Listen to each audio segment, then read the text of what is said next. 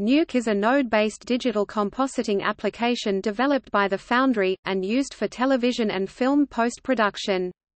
Nuke is available for Microsoft Windows 7, OS by 10.9, Red Hat Enterprise Linux 5, and newer versions of these operating systems. Nuke's users include Digital Domain, Walt Disney Animation Studios, Blizzard Entertainment, DreamWorks Animation, Sony Pictures Imageworks, Sony Pictures Animation, Framestore, Weta Digital, Double Negative, and Industrial Light and Magic.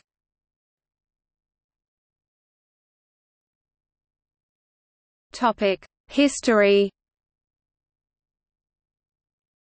Nuke, the name deriving from New Compositor, was originally developed by software engineer Phil Beffrey and later Bill Spitak for in-house use at Digital Domain beginning in 1993. In addition to standard compositing, Nuke was used to render higher resolution versions of composites from Autodesk Flame. Nuke version 2 introduced a GUI in 1994, built with FLTK, an in-house GUI toolkit developed at Digital Domain.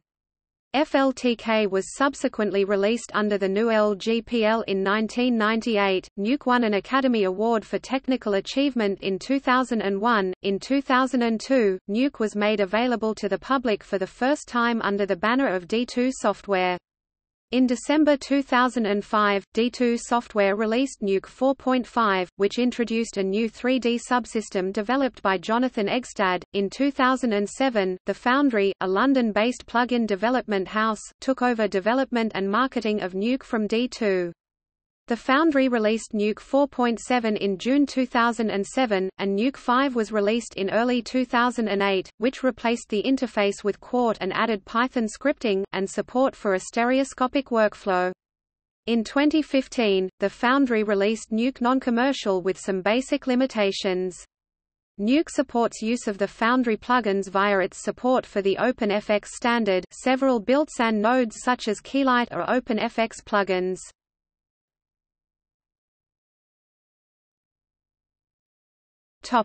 Similar products. VSDC Free Video Editor, Fusion – Blackmagic Design, Boris Red – Boris FX.